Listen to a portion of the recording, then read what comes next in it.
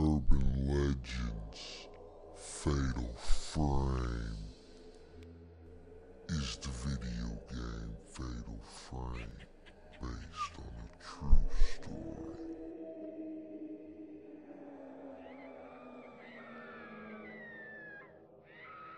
The Himura Mansion Murders.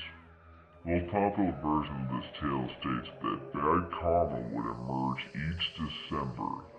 Other versions simply say toward the end of the year from a portal on the mansion's grounds.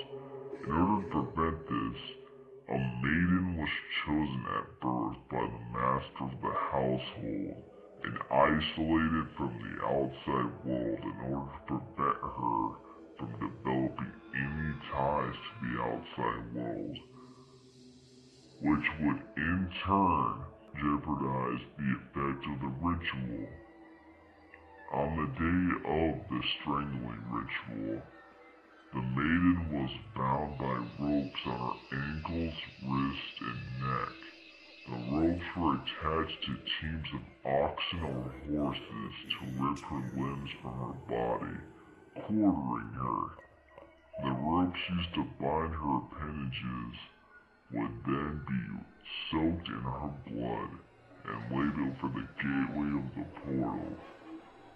They believed that this would seal off the portal for another half century until the ritual had to be repeated.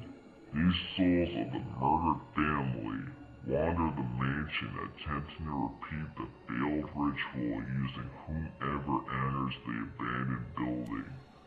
Blood splashes on the walls are reportedly seen, as if they were flicked from the blade of a sword that had recently sliced through flesh. Many have reported seeing spirits and apparitions dressed completely in white, rinsing clothes. Interest in the Himura Mansion has peaked due to its inclusion into the backstory of the popular game Fatal Frame. In the area outside of Tokyo, there lies a mansion in which it's said 7 people were murdered in a grisly manner. On the same property, there lie 3 detached residences that surround the mansion, all of which are rumored to have ties to the mansion's troubled past. It's said there is an underground network of tunnels that lay beneath the premises, but nobody knows who made these tunnels or what purpose they served. Many inexplicable phenomenons have been reported occurring on the property. Bloody handprints have been found splattered all over the walls.